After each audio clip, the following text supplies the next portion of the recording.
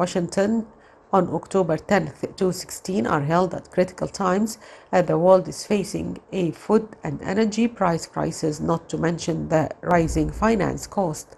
Founded in 1946, the Middle East Institute is the oldest Washington-based institution dedicated solely to the study of the Middle East. It is a nonpartisan think tank providing expert policy analysis, educational and professional development services, and a hub for engaging with the region's arts and culture.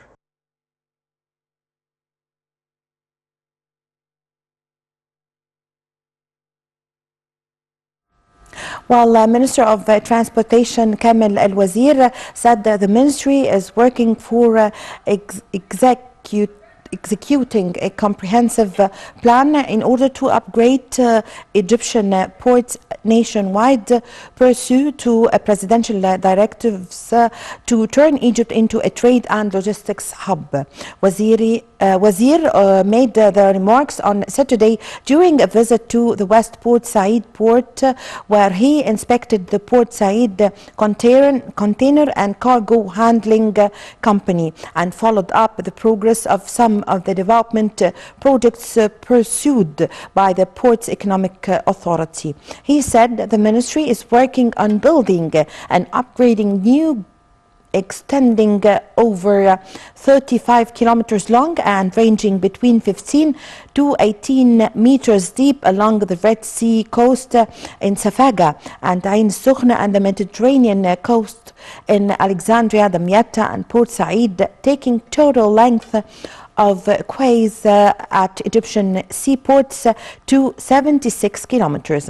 In addition, a total of 6 kilometers long breakwaters are under construction, the minister said, adding that the ministry is also working for deepening shipping routes to increase port annual handling capacity from 135 to 400 million tons.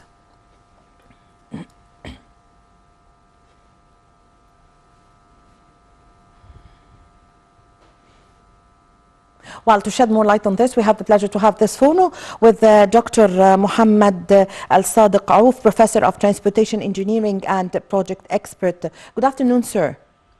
Good afternoon. Well, Doctor, what is the importance of transforming Egypt into a center for global trade and logistics?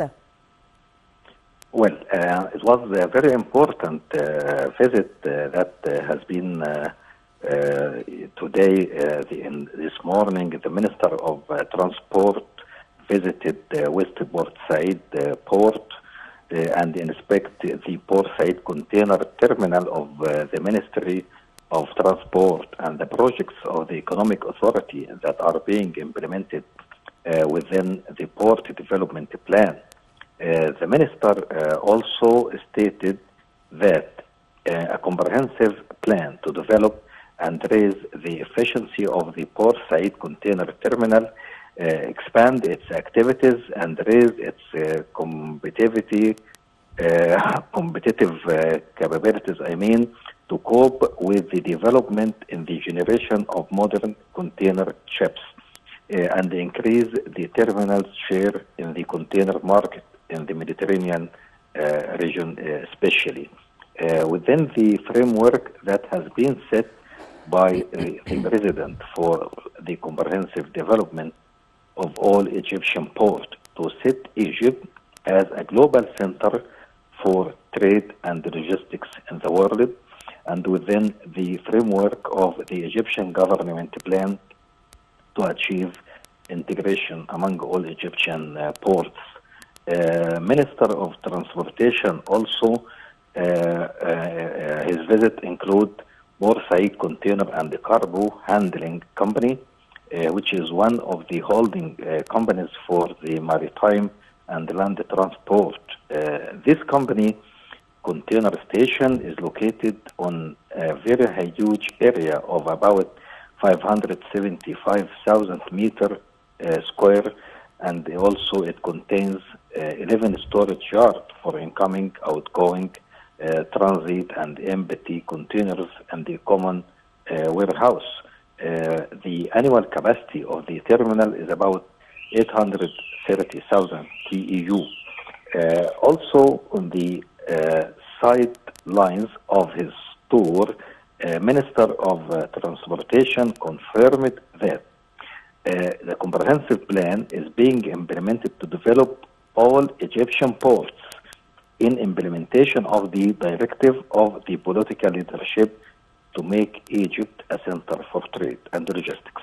Yes. Especially the Egyptian target is to extend the total length of berths of Safaga and Sokhna in the Red Sea, and also in the Mediterranean Sea, Alexandria, Damietta, and Port Said will be about 76 kilometers. And the construction of breakwaters to break the waves from the harbor, with a total length of about 6 kilometers, and the deepening of the shipping lanes to accommodate about 400 million ton instead of 185 million ton annually this year, and more than 25 million TEU instead of 12 million annually.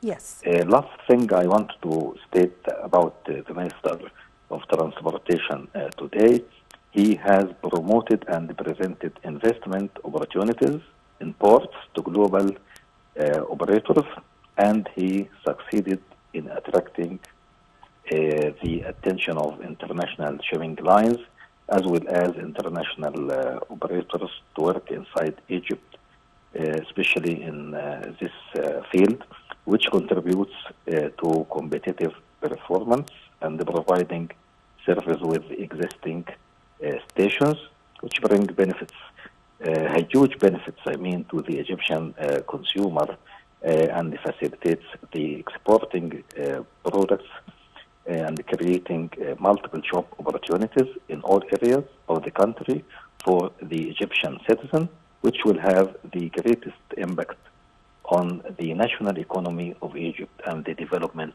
of the country. Yes. Doctor, what are the most important advantages and benefits that Egypt is going to benefit from being a center for global trade, and what are the steps that the state, how do you evaluate, the steps that the state have already been taking in order to reach to be a center for a global trade? Yes, when Egypt will be a center of the global trade, this brings benefits to the Egyptian consumer especially, and facilitates the exporting products and creating multiple jobs. The main target is creating jobs opportunity for the Egyptian citizen, and also to facilitate the trading market to import and export easily more than now. Yes. Dr. Auf, also, what are the most important ports that Egypt have developed, the old ones, and renewed? And what are the names of the new ports that Egypt have established recently? Right. The target of Egypt is to extend the total length of berths of all harbors in the Mediterranean Sea and the Red Sea to activate the trade movement and to extend all these ports for more than 76 kilometers, as I just said to you, and this will increase and accommodate the port for 100 million ton instead of now, which is 185 million ton annually. Yes. This will have positive effect on the economic situation of the whole country of Egypt. Yes.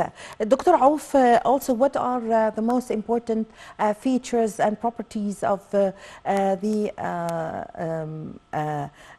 new ports established recently by Egypt in the recent years, adding to it, of course, new technology? Can you explain to us and give us more details about this? All these facilities in Egypt will have the most recent technology in the market. around the world as a whole world. Our harbors nowadays will be developed and will have the most recent technology around the world, I mean. Yes. Yes. So, Dr. Auf, what are the sectors or the ministries, the institutes that are participating in the development of the ports in Egypt? It's very important target for the Egyptian government to develop all these ports in Egypt, and the minister also have great attention for finish all this development in a short time. Yes. Dr. Auf, also, is there a difference between the Red Sea ports and the Mediterranean ports in terms of the equipment? Hello? Sorry, I couldn't hear yes, you. Sorry. Yes, can I repeat the question, please? Is there, we'd like to know the difference between the Mediterranean ports and the Red Sea ports in the equipments. No, there is no difference. There is no huge difference between the equipment in the Mediterranean ports and the Red Sea. No, I don't think that there is much difference in the equipment. Yes. Yes. So, what do we expect in the coming, the near future, in the coming years after the renewing and adding new ports here in Egypt? I expect, yes, I expect that will have a positive effect in the economic situation. Yes. All these projects that the government have, the main target of them is to raise the economic situation of the country. Yes, I thank you very much for your time. Also, thank you for your valuable information, Dr. Mohamed Alsadik Auf, Professor of Transportation Engineering and Project Expert. Thank you very much for joining us over the phone. Ladies and gentlemen, a short break and I'm going to be back with you.